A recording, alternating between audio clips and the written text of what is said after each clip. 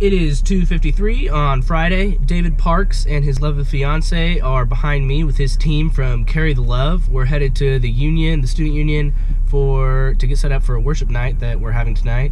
And so this video is going to talk all about what David does and what his crew does as they're on this tour called Carry the Love, as they preach the gospel on college campuses, which is awesome. Perfect. Oh, yeah, that's good. Just talk a little bit, what's Carry the Love? What are y'all doing? Okay, so Carry the Love is, it's a group of people from all over the states, and we have some internationals that really go after college universities here in America mainly, and we really want to see Jesus made famous on campuses. We want to see him been redefined to people. People, when they hear of Jesus, they immediately think of church or religion, but he's a man who really loves us and has a ton he wants to talk to us about. So I think representing Jesus in a fresh way to people, and especially younger people that are on college campuses, and they really do want to know that they're seen, they're loved by God, and that they can have a personal relationship with him. So 2 nights ago we saw 3 kids, their knees were healed, so we'll sometimes ask the Lord for healing over the room, and he'll break in to do certain healings, so we'll see breakthroughs in that. We even see with campus ministries, a lot of times these ministries have been on these campuses for decades, and then to come in, we like to be a spark or an activator or catalyst for these campuses and for these groups. Do you like document it? Do you like write stories down, like a lot of stuff you see? Yeah, so we have we have the craziest, as much as I don't like GroupMe, we have the craziest GroupMe. It's like a 3-year GroupMe that just, you can go as far up as you want, just loaded with story after story, picture after picture of the craziest healings and testimonies of what God did and what he's still doing. And so it would be so fun to somehow print that whole GroupMe out and start to kind of show it in a blog way. In that GroupMe, that's you talking to all the other teams that are around the states. Yeah. How many How teams fun is total? that? Yeah, we have, so right now there is 6 teams out. Each team has enough for a full band that is really good in worship, and then preachers, and then of course admin and connectors and ministry teams. So what every team. So I like to do tons of media as much as I can, document the events. David as well. takes awesome pictures. Good. Where can they find your stuff? So I'm on Instagram and Facebook. If you add David on Facebook. Parks, yes, and I'm newly engaged, so a lot of my photos have turned into Hannah and me, and which I don't hate at all. I love that. There's seasons for all of it. So, but yes, love adventure, love to go out and travel in the midst of doing crazy ministry stuff. So the goal is to always try and figure out how to take those cool artsy shots in rooms that God's moving in hearts. It's always tricky because it may not be as cool as Yosemite or as the Grand Canyon, but there's, as far as aesthetically pleasing to the eye.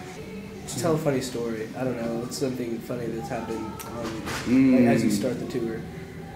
Okay, so 2 days ago, rented the trailer for the U-Haul to pick up the sound gear, and my buddy Zach and I, the insurance was like $10 a day. It was going to be several hundred more dollars to rent, and Zach and I were like, we don't want to pay any more money for this, so we're just going to rent it. It's Oklahoma. What's the worst that can happen? We have huge parking lots here, big highways. It's not cram-packed like I would say the East Coast is or anything like that. So we're like, oh, no insurance. We get on the road, pack all the gear, 2 hours later, get hit. The U-Haul gets hit, and I am just like, no! Like, the last thing I wanted to happen is immediately day of, get hit. So we're then like, all right, what are we gonna do now? So we immediately knew we needed to just call U-Haul, talk to them, see what happened. We, the next morning, take the trailer in, and the manager of U-Haul, he just comes up, he's like, I told you guys you needed insurance. He's like, man. And we're like, well, can we get it now? We still need insurance. We'll pay for the damage. We need more insurance. And he's like, no, you had a 30-minute window when you bought the trailer. And we're like, come on, dude, please, like, we got to do something about this. So he's talking to us. He loved us. He thought we were hilarious. And we ended up, get this, instead of paying the several hundred for insurance, he had us pay for the damage, which was only $40 for us to pay for the damage. He said he would help bang it out. It'd be fine. And then he ended up getting us insurance, and we paid the same price as we did normally renting it. and somehow he worked the system because he loves beating the system with his U-Haul company. So he ended up giving us insurance for basically the same price as just buying the trailer. Except now, yeah, it all worked out so well, and we saved a couple $100 from having that accident. So That's awesome. God works it all out.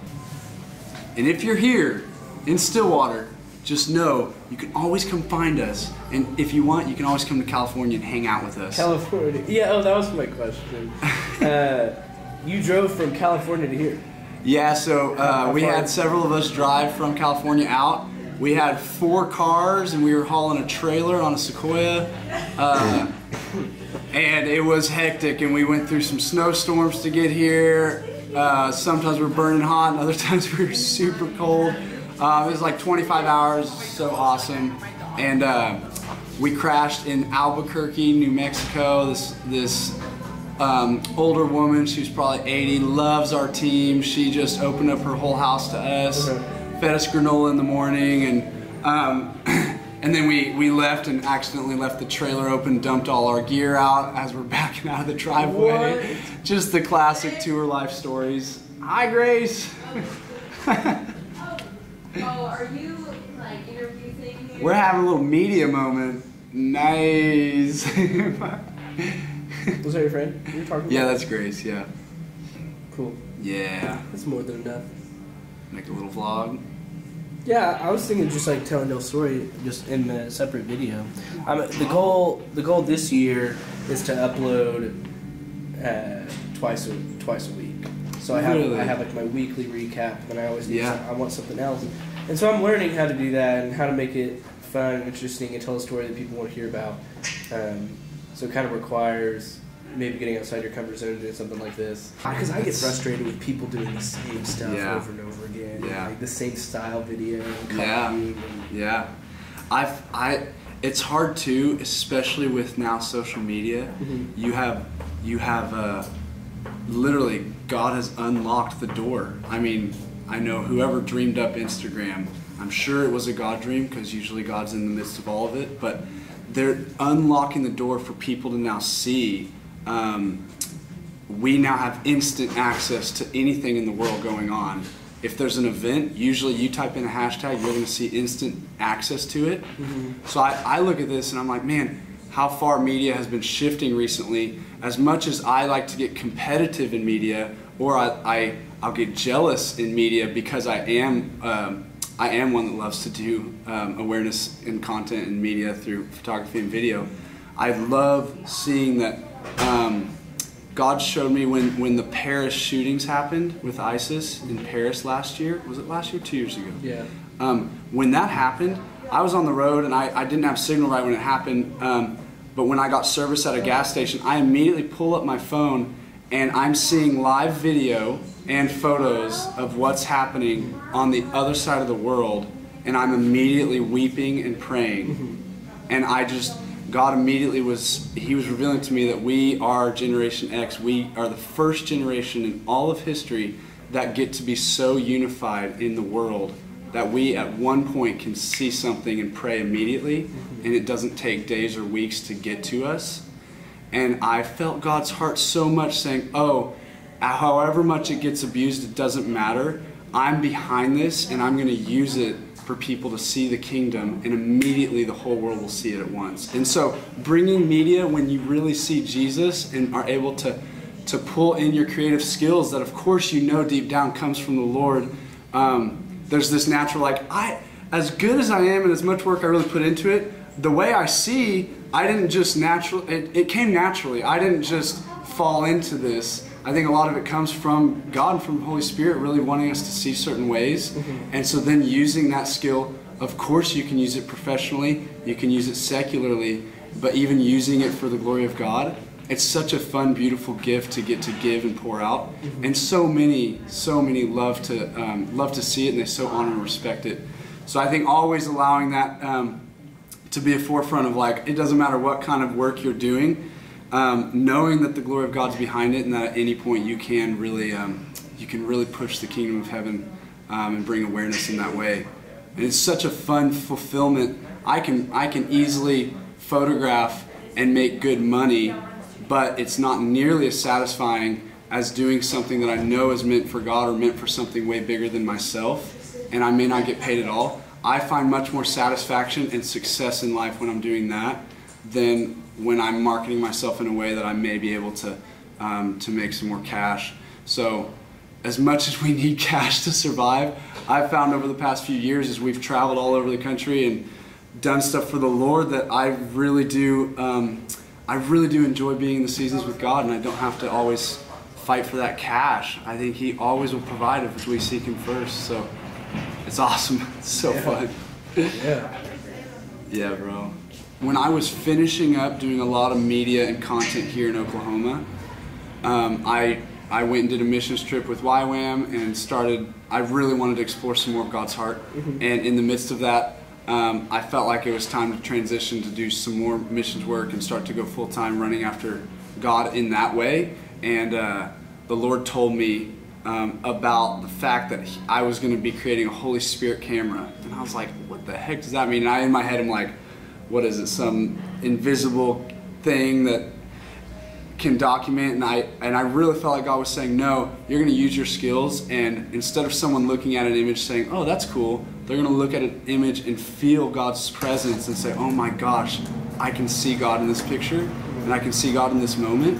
And so I felt over the years that it's not so much a spiritual deal as much as it is like you using your craft and using your skill in a way that you're really doing it not for your own benefit, but really for the benefit of others, that God will use it in crazy ways. And I've noticed I'll go around the country and people will still come up to me, even from other states, and saying like, hey, I've wept over your photos. And I realized, oh my gosh, like maybe it is the word that the Lord gave me several years ago. It really has come to pass, even though I may not I may not see it in my own self, or I may not see this perfect God image, but people are really impacting, and they're being impacted by the Lord through some of the media that's been created.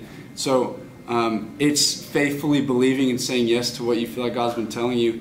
And now I notice for my own life, like the more I lay it down and really just go after Jesus and documenting whatever I feel like I'm supposed to document, I get put in the craziest places. And so I'm like, last year got to be put on two of the biggest Christian stages in the country, with Azusa now having 70,000 people, and I got to be on stage with that. And then we were at an event with over 400,000 in Washington, D.C., Together 2016, and I get stunned being like, man, this is all because I said yes to Jesus. This isn't because I earned my way and marketed my way perfectly into getting it.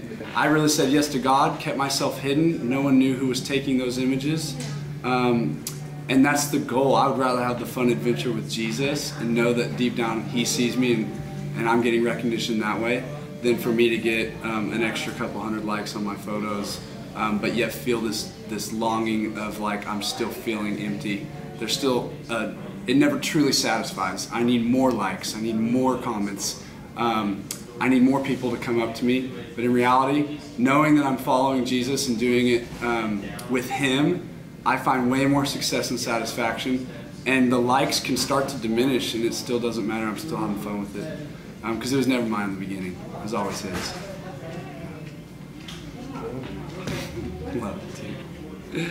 Isn't that crazy, though? I saw a picture of, like, I photographed a room, and the Lord, and I saw a picture of someone looking at the image, and they immediately got hit with Holy Spirit, and they said, oh my gosh, what a crazy moment. God was in this. And so I was like, dang, that's cool. Well, I'll just keep photographing events and seeing what happens. So yeah, I've never really strived to work too hard in making something perfect. I've always just tried to just document what's in front of me.